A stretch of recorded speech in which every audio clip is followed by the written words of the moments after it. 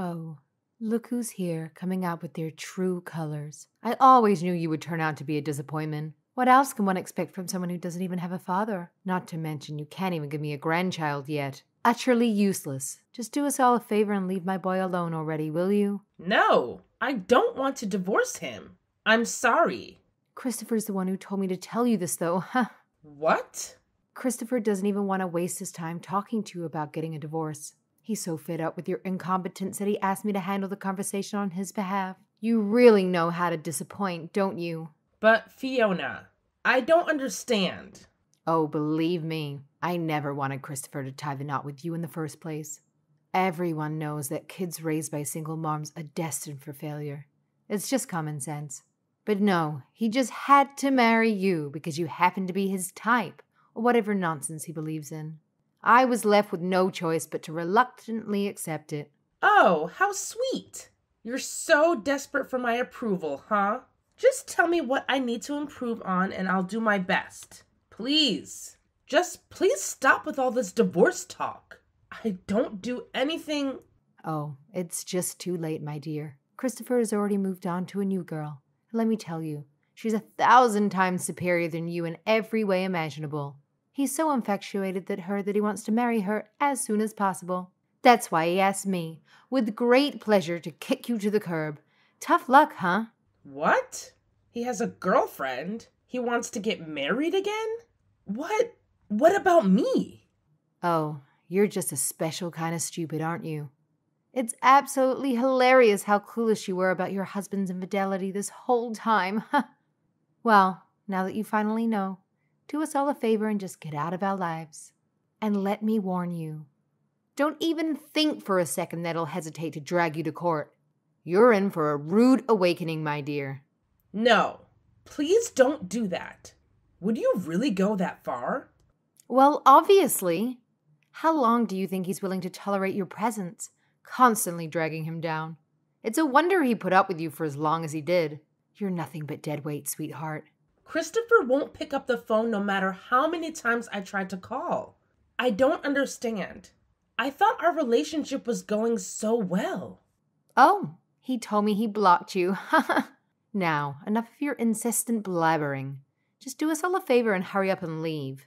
Oh, and by the way, my son made it crystal clear that he won't return home until you're out of the picture. How long do you plan to torture him with your presence? It's about time you accept the divorce. Let's face it, you're simply not good enough to be a Robinson. Okay.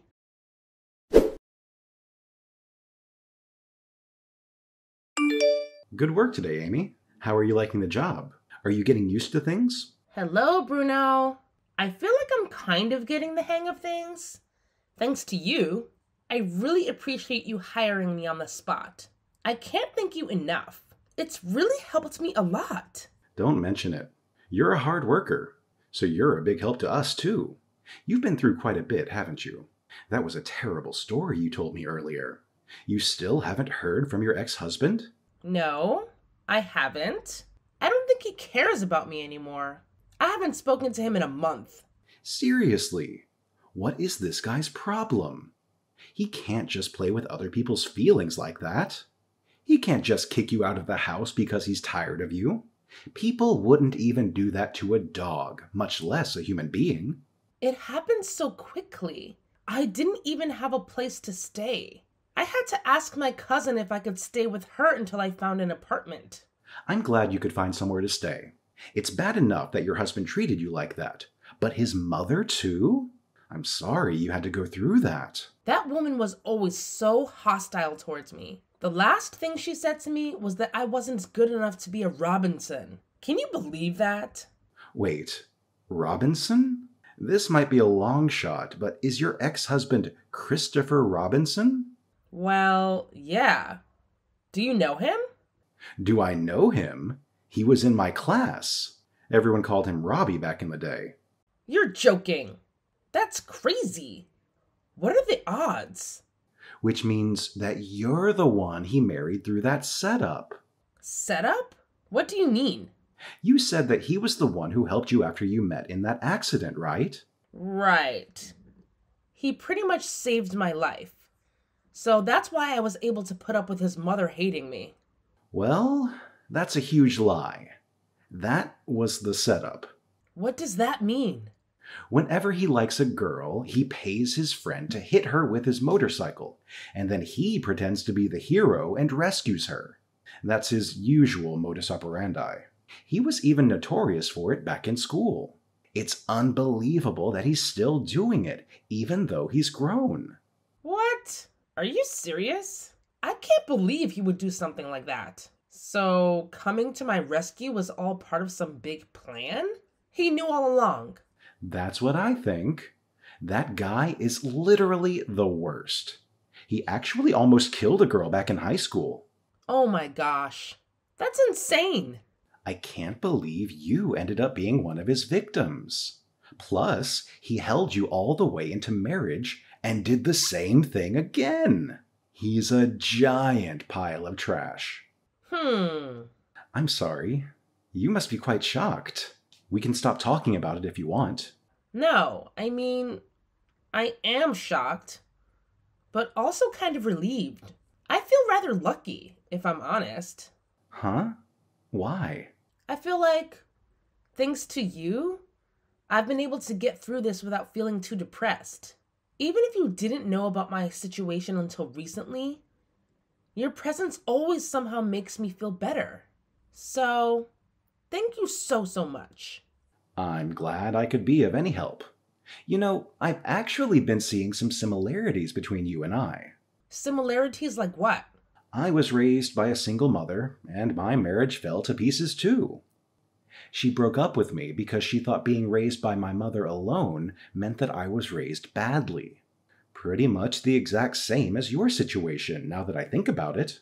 What? But you're such an amazing person. Better than Christopher, at least. Thanks. Though that's setting the bar kind of low. I guess you're right. Sorry. It's fine, I know what you meant. Anyway, we have to live life to the fullest, and we can't let any prejudiced weirdos get in our way. I didn't even know there were people who were so strongly against single-parent homes until I met my ex. I mean, there's millions of single parents raising children. It's a very normal thing, so I don't get it. Right? It's so weird. There's absolutely nothing wrong with single parents. As long as there's love in the home, it shouldn't matter. But yeah, you're right. It's already been a month, so I have to try and forget about it and move on. Being sad about it all the time isn't doing anything for me. That's what I like to hear. Amy, you're a very strong person. Nah, I'm just trying to be. Anyways, I'm gonna go walk my dog. Talk to you later.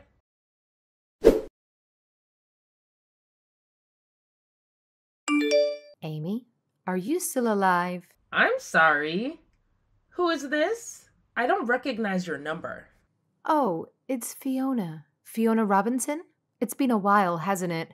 What? Why are you messaging me? I deleted your number. I just wanted to apologize for pressing you and Christopher into your divorce, On a more positive note, I want you to know that if you and Christopher decide to reconcile and remarry, we would be more than happy to welcome you back into our home. You'd be a huge help in looking after my husband. He's gotten quite sick, and I can't do it all myself. You have got to be kidding me. Well, my husband is beside me right now, and he's furious. What? What husband? You heard me. I got married again. You're joking. Who in their right mind would even consider marrying a pathetic street rat like you, with no dad to boast about? I have absolutely no time for your nonsense. So why don't you just hurry up and come back, so you can resume your role as my husband's caretaker? Chop chop. You must be out of your mind. I'd rather die than go back to your family. If you need someone to look after him, you should ask the other woman who Christopher married. As soon as that heartless and foolish woman found out that my husband needed some extra care at home, she wasted no time in packing up and leaving that very same night. Who needs her when I already have you, my sweet daughter-in-law? Good riddance to her, I say. I give her props for that. It seems like she's the only sane person in your entire family. You should consider yourself lucky that we're generous to accept you back into the Robinson family, despite the fact that you grew up without a father. So don't waste any time and get yourself over here. You see, you do have some use after all. I'm sure you must be absolutely honored by the mere thought of it. Oh, and guess what? I even asked Christopher what he thinks about you coming back, and he couldn't care less anymore. How lucky are you? We'll be waiting, but don't take too long, darling. Hold on a second. Did you even read what I just said? I'm starting to wonder if you've got some serious reading issues, or if you're just too wrapped up in yourself to pay attention to a single word I said. Who cares what you have to say? Just shut up and do as I say. Get your sorry self back here immediately. And make sure to inform me when you're finally on your way.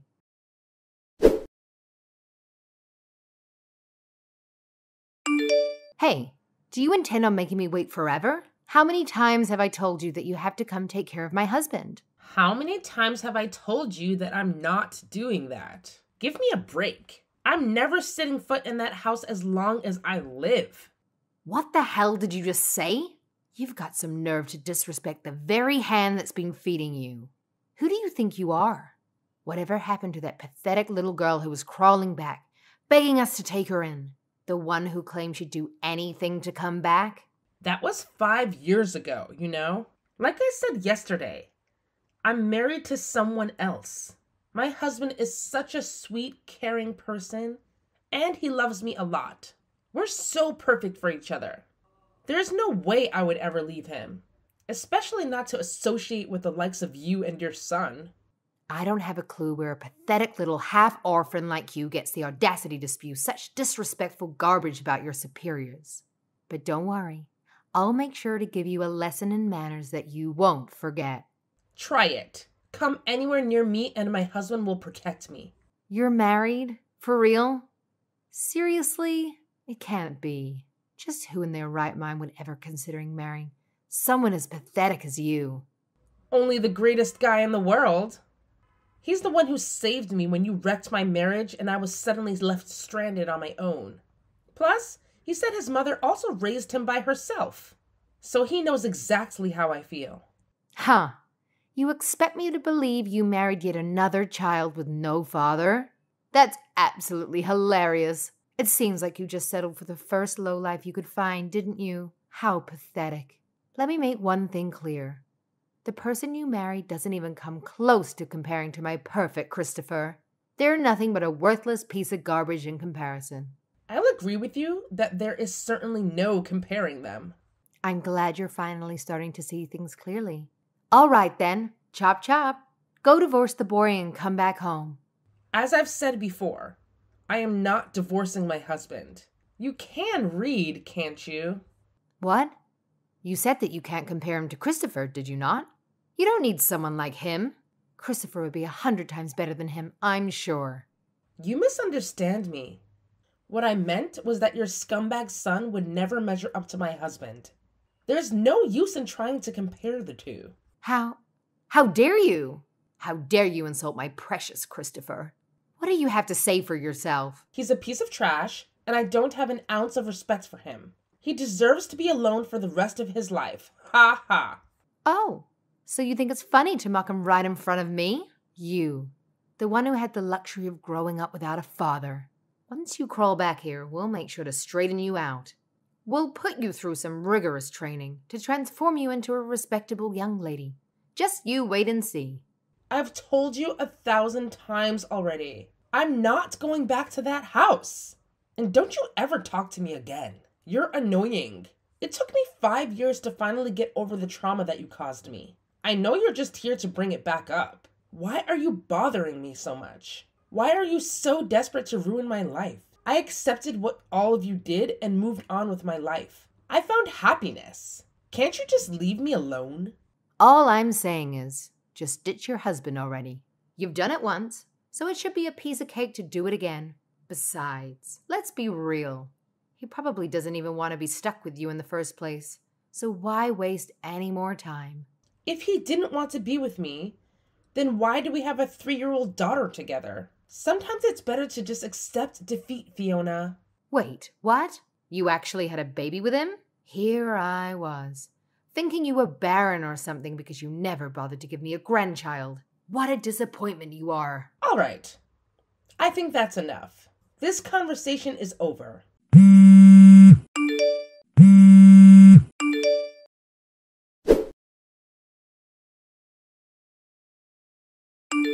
You can't just ignore me. Pick up the damn phone. My wife says she doesn't want to talk to you anymore. Your wife? Yes, this is her husband. Divorce her. That was fast. Look who's talking. You pathetic piece of dirt who also grew up without a father, huh? There's absolutely no way my Christopher could ever lose to someone as worthless as you. You're nothing compared to him. It seems as though Robbie's already lost, though. Did you forget about my precious daughter? Huh? Robbie? Is that some kind of nickname? You don't know him. You're such a rude man. I do know him, actually. He was in my class in high school. Wait, a kid who only had one parent? In Christopher's class? Don't tell me. Bruno Hayden? Oh, you know who I am. And my full name at that. Of course. I know all the kids who had bad upbringings. Those with one parent, or those whose parents never went to high school. Those whose parents had them as teenagers. And those parents with drinking problems. Who would have thought that a girl would end up marrying you of all people? Ha ha! Well, she did. And there's nothing that you or Christopher can do about it. Well, it's irrelevant. Just divorce her already. You don't deserve to be with her. She clearly belongs with Christopher. He had her first, after all. Take your kid and get the hell out of here.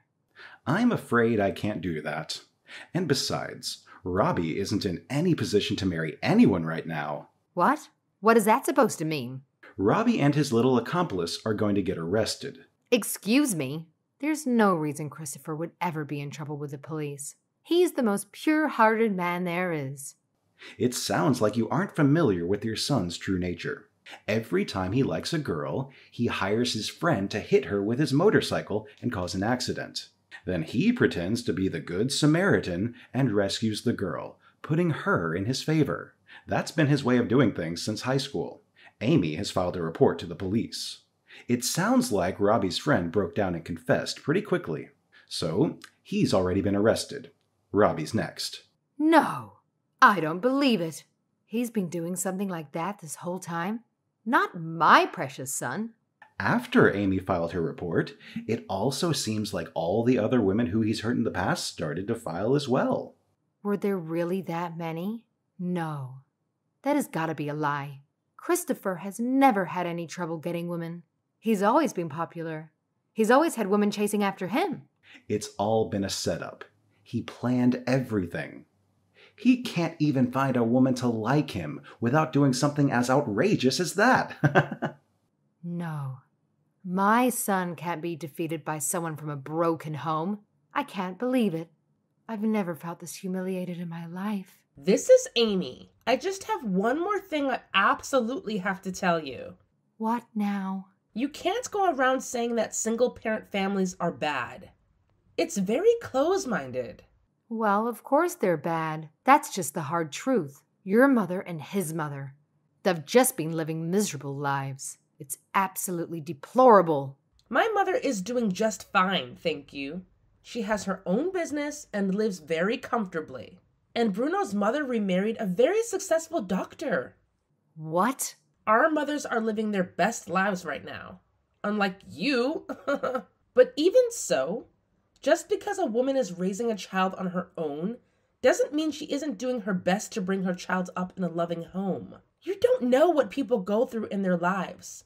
So you can't just go around judging people based on your narrow-minded assumptions. How dare you?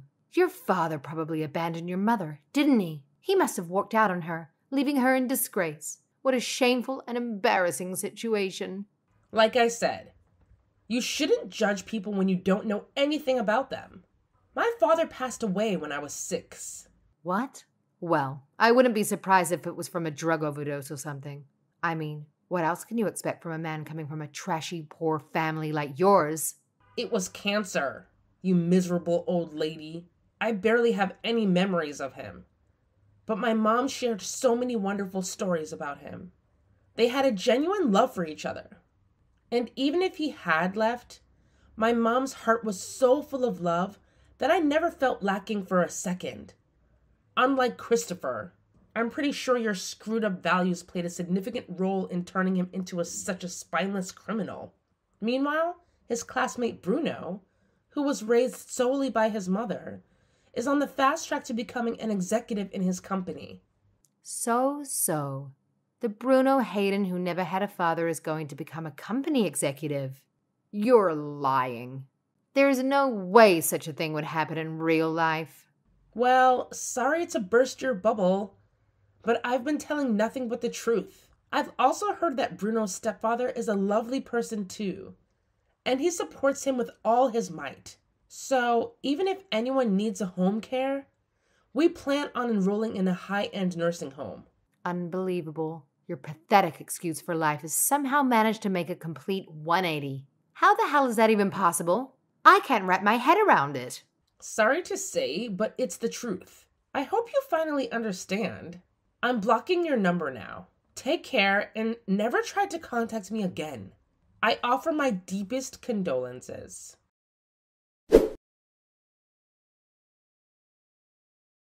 After that, Christopher and his friend ended up getting arrested for their past crimes. Since he wasn't directly involved in any murders, his sentence was only 3 years. I guess it's a small silver lining in the midst of all the chaos. With her only son behind bars, Fiona had no choice but to shoulder the responsibility of caring for her ailing husband alone. Sadly, he was diagnosed with dementia, and she's been having an incredibly tough time looking after him. Relying solely on Social Security wasn't cutting it for her, so she had to juggle taking care of her husband while working a part-time job to make ends meet. Whenever I think about this situation, it sends shivers down my spine. Life can be so unpredictable. You never know what's waiting around the corner. But one thing I firmly believe is that living an honest life can bring happiness regardless of the circumstances we face. If Christopher and I had never divorced, I'm certain I would have taken up the responsibility of caring for him in Fiona's place without complaint. It's just mind-boggling to realize that my entire connection with Christopher was nothing but a deceitful scheme. Yet, I hold on to the belief that honesty and integrity pave the way for true happiness in life.